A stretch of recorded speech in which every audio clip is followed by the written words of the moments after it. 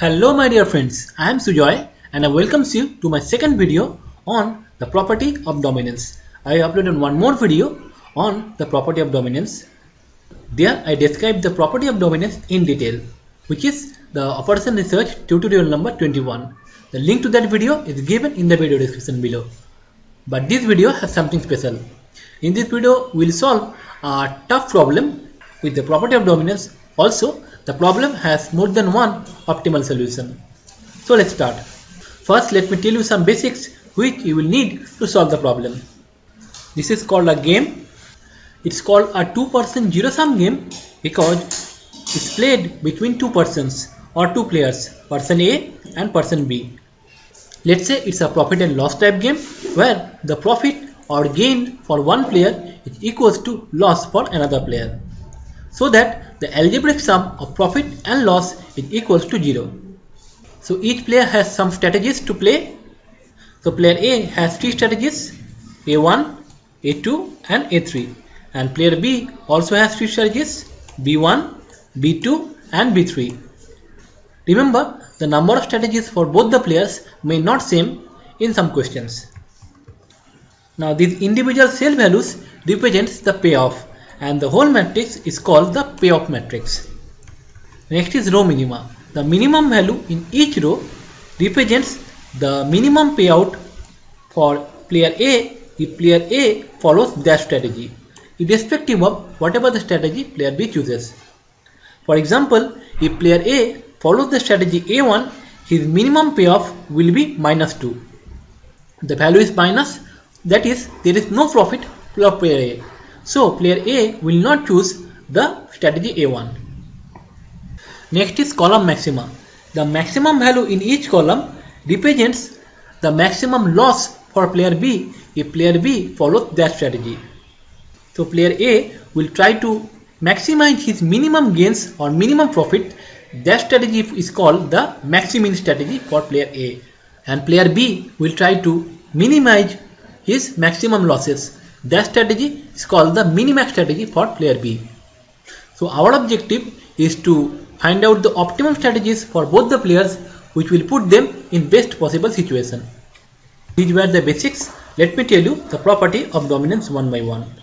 First property: if all the elements in ith row is smaller than or equals to corresponding elements in jth row, then player A will never choose that strategy, or simply the ith strategy is dominated by the jth strategy.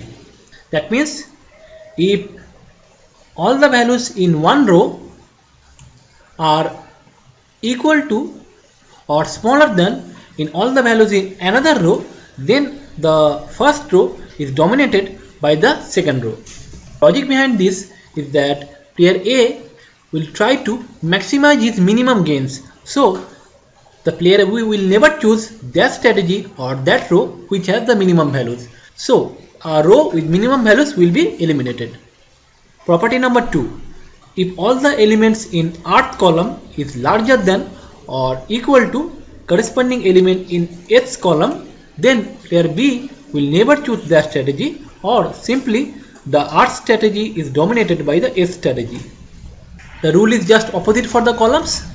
If all the values in one column, if larger than or equal to all the values in another column or more than one columns, then the first column is dominated by the second column or more than one columns.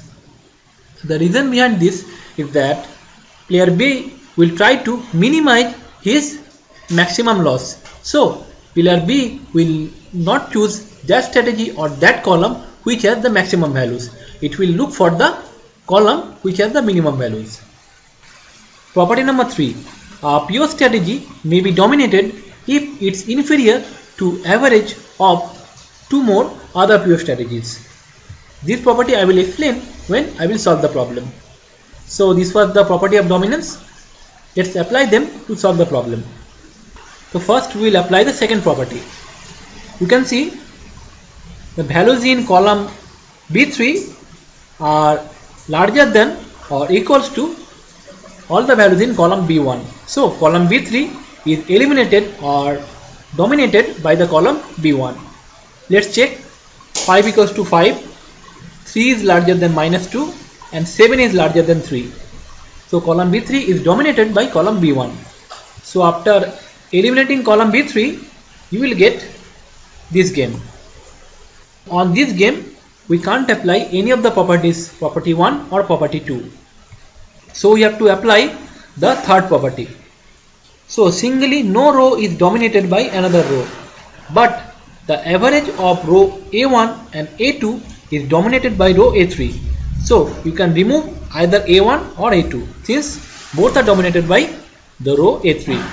So let's remove the A1 first. But as you can see, if you take the average of 5 and -2, that will be 3 divided by 2, that is 1.5. And if you take the average of -2 and 4, that is 2 divided by 2 equals to 2. So 1.5 is dominated by 3 and 2 is dominated by 3.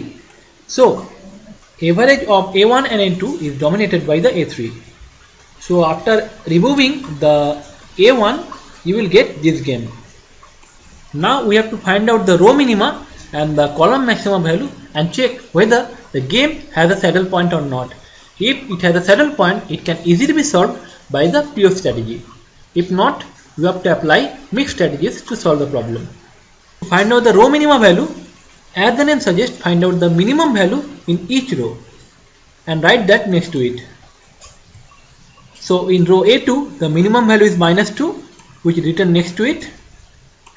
And in row A3, both the values are same. Take any one value as minimum and write that next to it.